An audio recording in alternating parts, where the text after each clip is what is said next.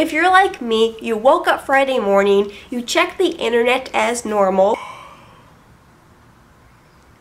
What happened while I was sleeping? Everybody knows what happened already. They identified 2 suspects. One was killed in a shootout and the other one was running loose in a residential neighborhood. He was deemed armed and dangerous. Why does anybody need a semi-automatic gun anyway? Oh, I don't know.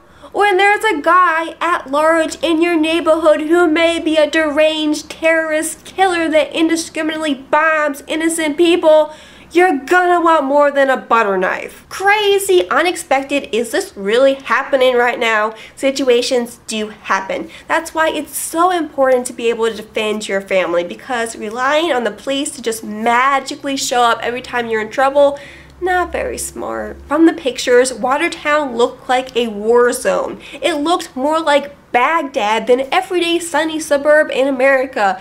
Downright creepy. There are conflicting reports on how the house searches were done. I don't want to say anything that's not true, but it's disturbing to see the number of people who said, "What's the big deal? As long as they don't have anything to hide, they shouldn't have a problem with it." Well, protecting people's privacy, that's kind of important. The nothing to hide argument assumes that privacy is all about hiding bad things. It's not. If you have nothing to hide, would you feel comfortable with a stranger without your permission going through your bathroom, checking out your medicine cabinet, checking out your bedroom, checking out your underwear drawer? If you have nothing to hide, how would you feel about your internet browsing history being broadcast on the local news? Would your grandparents approve of your Google searches?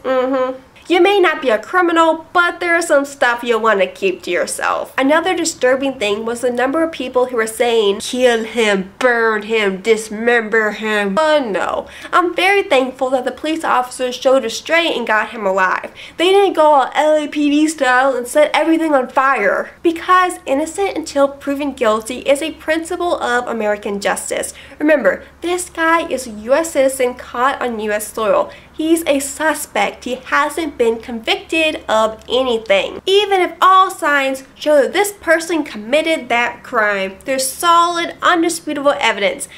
Everyone should get a fair trial and everyone should be read their rights, because sometimes innocent people get accused of doing crimes they didn't do. And before you comment, I am not a liberal, hippie, anti-American communist.